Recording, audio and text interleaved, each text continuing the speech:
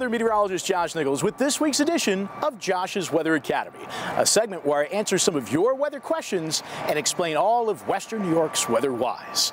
Today I'm going to explain why some think that a caterpillar can actually forecast what our winter will look like. The woolly bear caterpillar is found across Canada, the United States, and Mexico. They often make an appearance this time of year after they've left their food plants in search of a dark, sheltered spot to hibernate for winter, and there's a considerable amount of folklore associated with them. According to the tale, the amount of black on the woolly bear's coat is proportionate with the severity of the coming winter season. The longer the woolly bear's black bands, the longer, colder, snowier, and more severe the winter will be.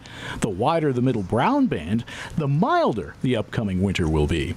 The position of the longest, darkest bands supposedly show which part of winter will be coldest or hardest, and legend has it that the 13 segments of the caterpillar's body corresponds to the 13 weeks of winter. So the next time you see one of those little guys, you'll know that maybe, just maybe, there's a miniature meteorologist right on your porch.